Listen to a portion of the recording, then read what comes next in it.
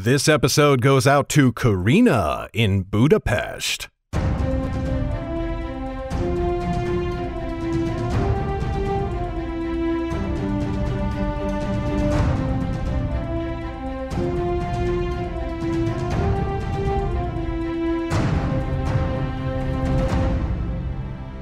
Hi there, Garrett Robinson here. Welcome to the 10th episode of the Nightblade Epic Podcast Season 2. Wow, it's been an incredible week since we announced the release of A Cloak of Red, the next brand new novel of Underrealm. So many of you have come from on the podcast, the Facebook group, the YouTube channel, and all across the internet in excitement about the new story. And you know what? We get it, we're pretty excited too. As of now, we're just over 10 weeks away from the book's release. We mentioned it last week, but just to reiterate, you should go to underrealm.net/ttk now to pre-order your copy. Pre-orders mean the world to us. They're a huge help to our marketing, and they help us know what projects you're excited for. You can pre-order the first book in ebook, paperback, and hardcover as well. And if you pre-order a print copy, we're going to do our best to ship it so that it arrives at your door on the day of release. So go to underrealm.net/ttk now and pre-order your copy. Again, that's underrealm.net/ttk. Okay, now it's time for today's episode. Today, you're getting chapters 13 and 14 of Mystic.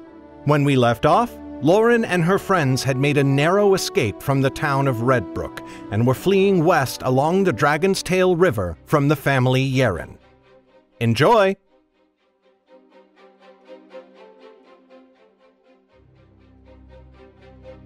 Mystic, Chapter 13. So began their voyage to Wellmont, which Lauren swiftly decided was the most miserable time she had spent since leaving the Birchwood. It began pleasantly enough. The river remained calm and peaceful, and a gentle wind remained ever at their backs.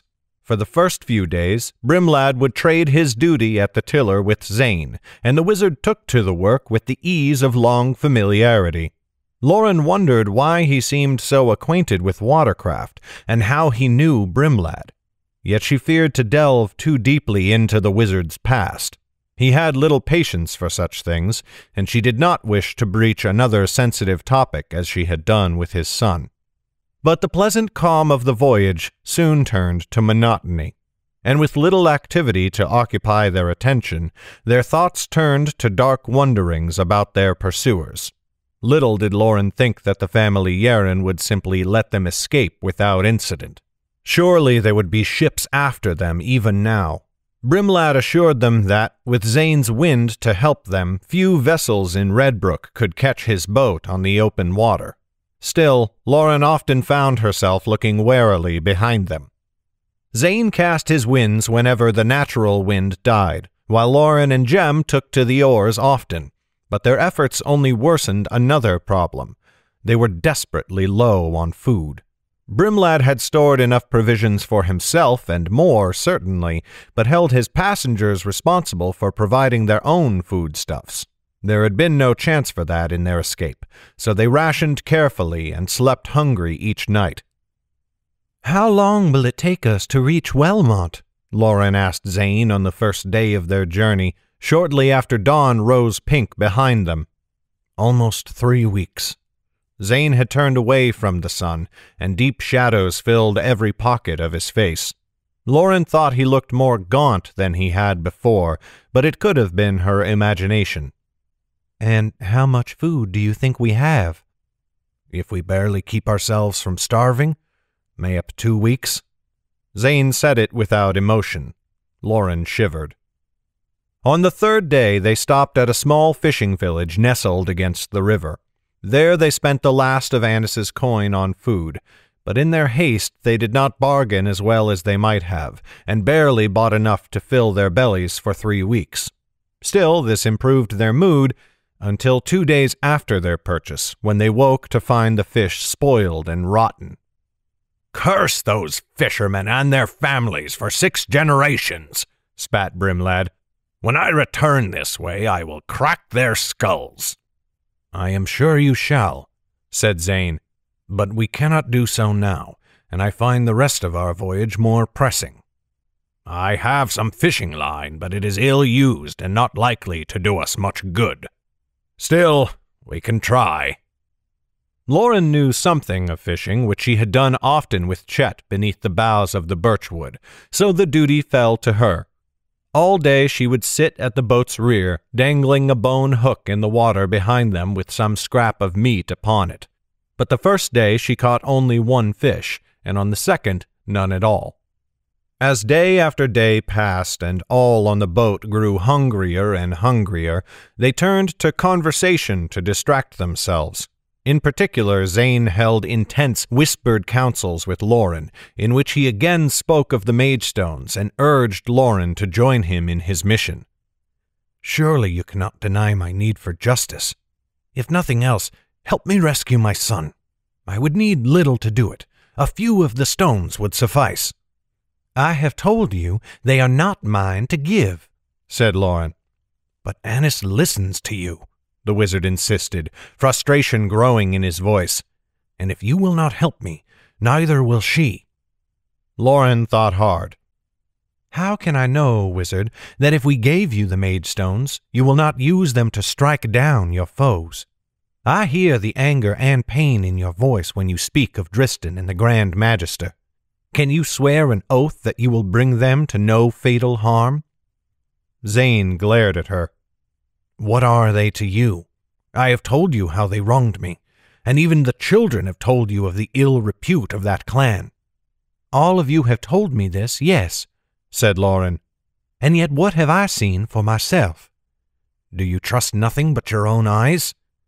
Why should I believe anything else? And even if I did, why should I raise my hand against them, when to avoid them altogether is easier, and does not require any bloodshed?" Zane surrendered with a frustrated growl, as he always did, and left Lauren alone on the boat for 2 whole days. He avoided her eyes whenever they found themselves sharing the deck. Lauren did not know whether the wizard talked to Jem, but soon the boy came to speak to her as well. He tried to make it seem natural, sitting beside her in silence a long while before he broached conversation. But Lauren could feel the tension in him, and she saw him fidget with his hands and feet as together they watched the distant riverbank coasting by. From somewhere far ahead they heard shouts from a trading vessel sailing downstream. "I have meant to ask you something, ever since we found that force of sellswords with the mystic," he said at last. Lauren felt a qualm of anxiety. The mercenaries, Jordell had said, most likely made for Wellmont, the very city that was now their destination.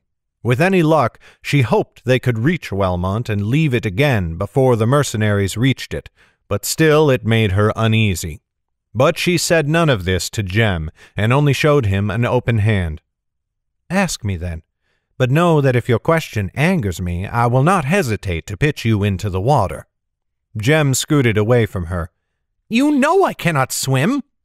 She snickered and gave him a playful shove. "I jest, little master.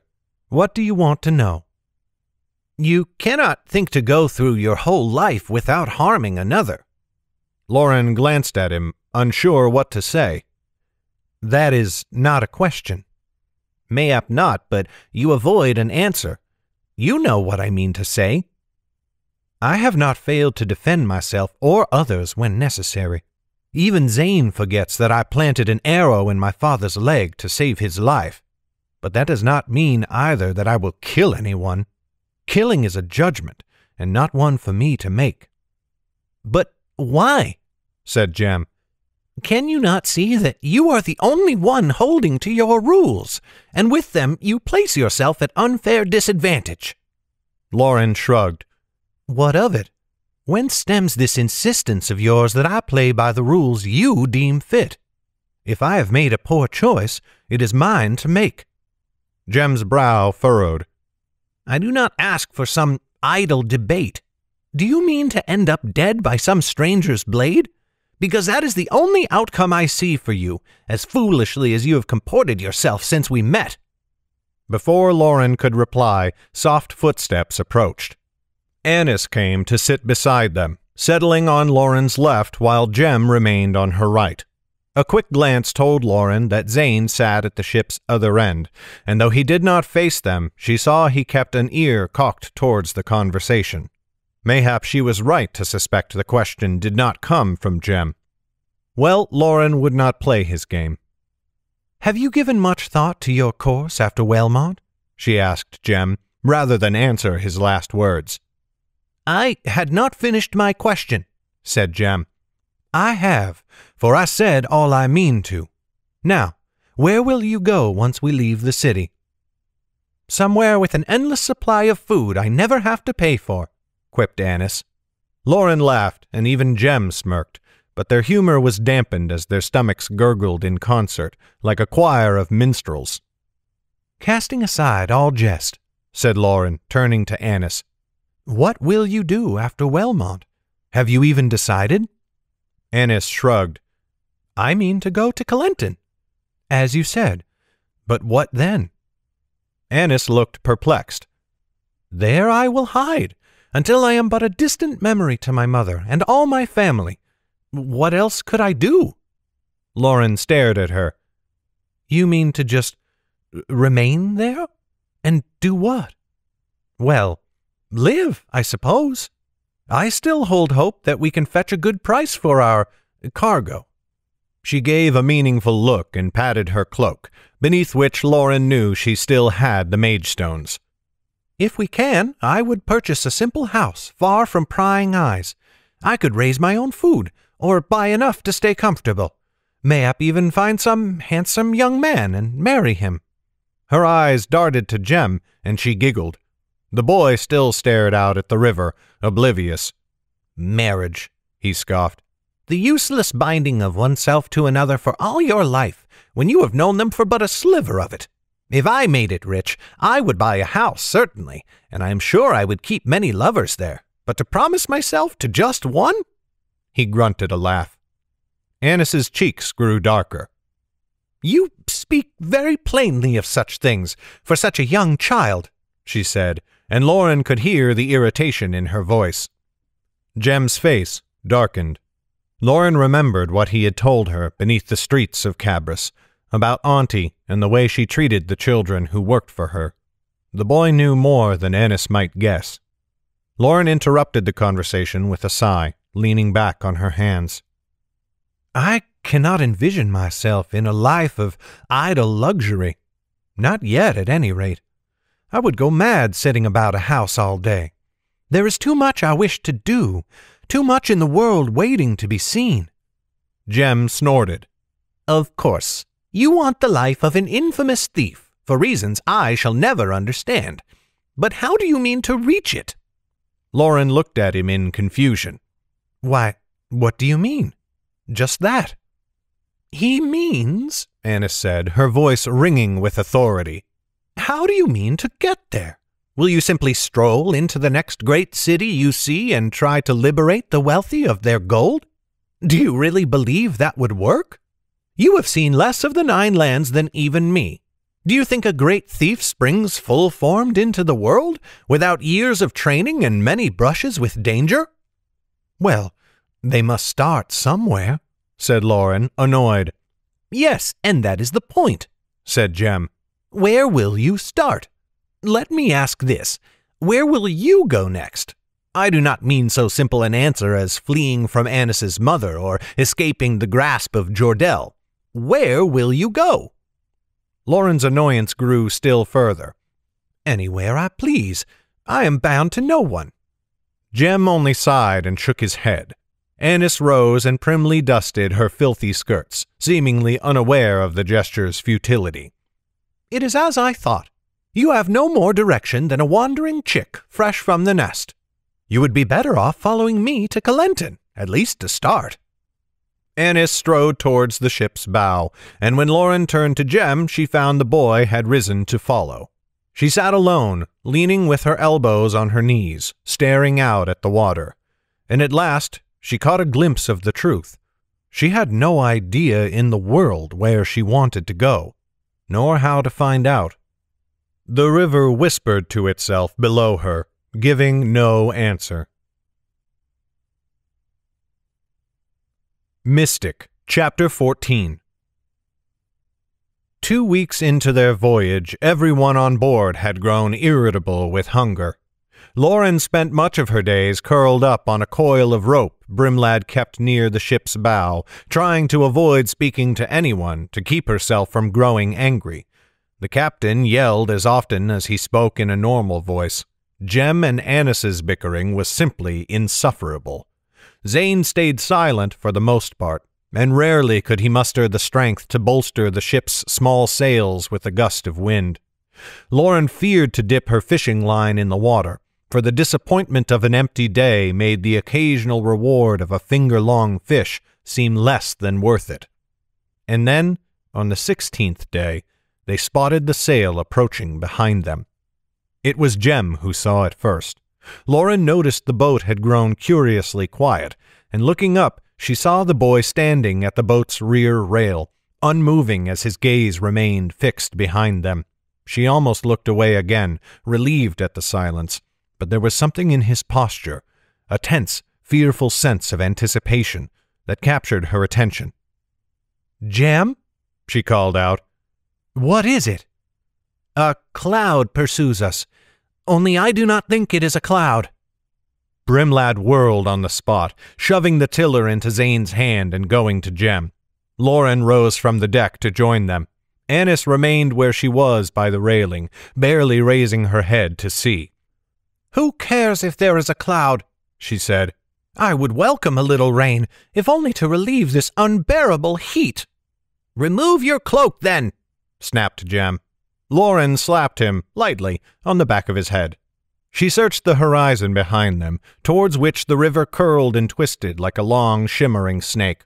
They had sailed around a long bend in its course, so that 3 leagues of river were now only a league east of them as the crow flew, and the land around which the river turned was low and wet. There at the start of that wide bend, Lauren spied what Jem had seen. A small white shape hovered above the horizon, tilting slightly back and forth. It was fuzzy and indistinct to Lauren's eye, and indeed looked quite like a cloud, as the boy had said. But Brimlad sucked in a sharp breath, and in a grim voice he said, "That is no cloud. It is a sail, and by the looks of it the sail of some mighty ship indeed." He spat over the railing, and a gob of thick brown phlegm vanished into the water. A thrill of fear ran through Lauren. "Whose ship? Have we anything to fear?" "I would wager so," said Brimlad. "No port we have passed has held any ship like that one. That means they are from Redbrook, and they have been sailing day and night to catch us, just as we have been sailing day and night to flee." "But I do not understand. How have they caught up?" Lauren was annoyed to hear a high edge of panic in her own voice. Spots danced at the edge of her vision. She was nearly starved. They all were. "No matter how fast they sailed, we had a strong lead, and you said that with Zane's magic, no ship in Redbrook could catch us." Brimlad's look was grim. "I would wager they have themselves some kind of witchery on board, same as us." That roused Zane's attention. With his hand on the tiller, he rose and looked towards the sail. "Will they catch us before we reach Wellmont?" "Yes," said Brimlad flatly. "Their wizard is better fed than you are. The gap will only narrow, and now that they have caught sight of us, they will expend every effort to speed that narrowing. I think we have a day, may up 2, before they are close enough to take us." "And what will happen then?" said Jem. Zane looked at him with hooded eyes. "Then they will capture the girl and kill the rest of us. If we are lucky, they will be quick about it." Annis rose slowly and walked towards them with leaden feet. "Not if I commanded them to leave you. I have angered my mother, certainly, but as her daughter my words must still have weight." "Even a young lass like you cannot be fool enough to believe that," growled Brimlad. Annis raised her chin, nostrils flared and lips quivering. "Very well, then," she said, and her voice almost broke. "Put me ashore. I will wait for them here. They will not pursue you once they have claimed me, and you will be safe." Brimlad's lips twisted, and he looked to Zane with a shrug. She might have something there. I think it means our skins if we do anything different." "We cannot," cried Lauren. "You would abandon this girl back to the clutches of her mother? Captain, you do not know the fate you consign her to." "Then offer a better idea," said Brimlad, and again he spat off the side. "For if we do not do as she says, they will catch and kill us all, and then they will have the girl regardless. Her way, at least we get to live." "He is right, Lauren," said Annis. "It was always a fool's hope that I could escape. You all should go. You can still make it to Colentin, or anywhere else that you choose." Lauren's mind leaped ahead of Annis even as she spoke, and she cut the girl off with a sharp wave. "We will make good our escape, and with you besides. Zane, a moment." The wizard gave Lauren a curious look, but he gave the tiller back to Brimlad and followed her to the bow. There Lauren huddled close and kept her voice low. "The mage stones. Do you know where we can sell them?" He arched an eyebrow. "I know a place. It is far to the north of here, in Dorsey, to the west of the Great Rock Mountains, a city known as Bertram, where a friend could assist me." "And for how much? I imagine they must be valuable." Zane shook his head. "Beyond your reckoning, but I cannot see how this will help. The dragon's tail does not lead to Bertram, nor could we hope to reach it before we were caught, and even then gold would do us no good against—" Hunger stoked Lauren's temper, and she interrupted with a frustrated growl. "I am not a fool, wizard. I'm trying to strike you a deal. With the value of half the mage stones, could Annis and Jem buy passage to Colentin and make lives for themselves there?" Zane looked irritated in his turn, but he shrugged. "Of course, they could live like royalty, for a long while at least." "And would half the mage stones be enough for you to reclaim your son from the High King's seat?" Zane's eyes flashed, and his face frightened her for a moment. "With half, I could conquer a kingdom," he said, and his voice was terrible. Lauren felt a qualm at that, but she pressed on. "Then we will keep our course for Wellmont. Mayhap Brimlad overestimates our pursuers, and we will reach the city without incident. But if they catch us, we will give you one of the crystals. With its power, do you think you could stave off the ship that pursues us?" Excitement sparked in his eyes, and he gave a quick nod. "I could render it to kindling and sink the splinters to the river's bed." He grew solemn again. "But I would rather not unless our plight was desperate indeed." "Then do not destroy the ship," said Lauren impatiently. "Only damage it enough that they cannot make good their chase." "I mean that I would rather not use the mage stones unless I must. As for why, it is a matter for wizards." "Tell me," said Lauren, "for without this plan we are lost. But if it works, and we reach Wellmont in safety, then we can finish the deal. We will procure passage to Bertram and give you half of the mage stones. The other half we will sell to your friend, and with the coin, Annis and Jem can travel to Colentin. But if this will not work, you must tell me now." Again she saw hunger grow in the wizard's eyes.